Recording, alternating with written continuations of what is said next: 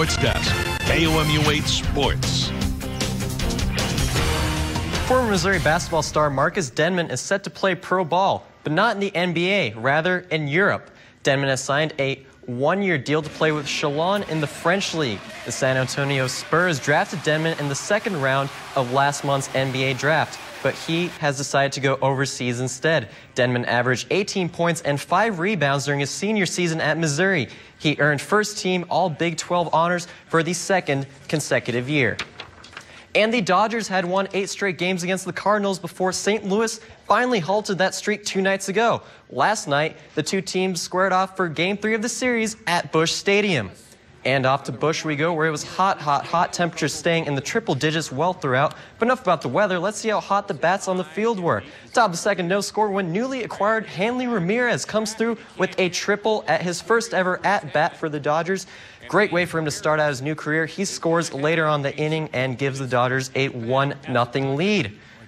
On the second, still same score, 1-0, but Cardinals have runners on the corners for David Freese, who hits into a double play, and Alan Craig will come in and score. Cardinals tie the game up at 1.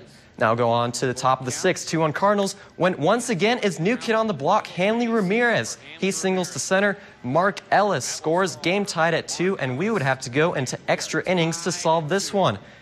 Rafael Furcal at bat with the chance to do something special. He hits a line drive base hit. Joe Kelly scores from second, and St. Louis wins 3-2 in spectacular fashion in the 12th inning. And now let's move on to the Royals and the Angels in Anaheim. Bottom of the first, 2-0 Angels. Alberto Callaspo will double to center. Mark Trumbo comes in to score on the play. That makes it 3-0 Angels. On the second, 3-0 Angels when Torrey Hunter singles to left. Both Bobby Wilson and Mike Trout coming to score on the play, and the Angels led 5-0 only 2 innings in. Not a great start if you're a Royals fan. Bottom of the fourth, 7-0 Angels at this point, and they just keep on adding insult to injury. Bobby Wilson homers to left. That is his second solo shot on the year, and the Angels increase their lead to 8-0.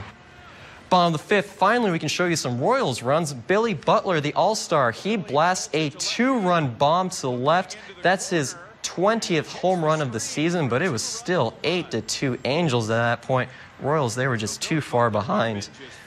Bottom of the 8th, Jeff Francoeur up at bat. He hits a 3-run blast to center. That is his 9th of the season, but the Royals still trailed 8-5. They tried to mount a comeback, but it was not nearly enough as the Angels win 11-6. And a sure sign that the high school football season is almost here. The Pigskin preview photo shoot took place at Hickman High School yesterday. 13 of the top high school football players in the state gathered for the cover shoot of the magazine. Pigskin Preview gives a rundown of area high school teams and colleges, including the Missouri Tigers, who are making their move to the SEC. The magazine will be out during the week of August 13th.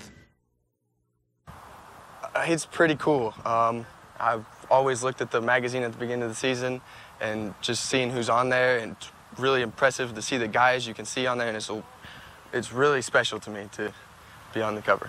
I hope to have another good year like last year. I'm going to just keep working hard, and hopefully our team can be as good as it has been in the past few years. So I think we'll have another good season.